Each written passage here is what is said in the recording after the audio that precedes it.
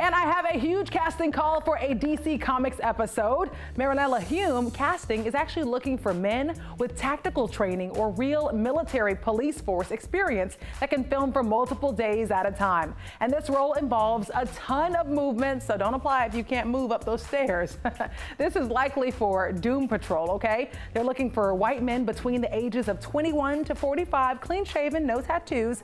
And if that is you, the fitting is actually today at 8 a.m. in Conyers, and filming takes place next week. If you're interested, I want you to submit to newpilotmhc@gmail.com, or as always, go to our Facebook page. I've already posted it there for you.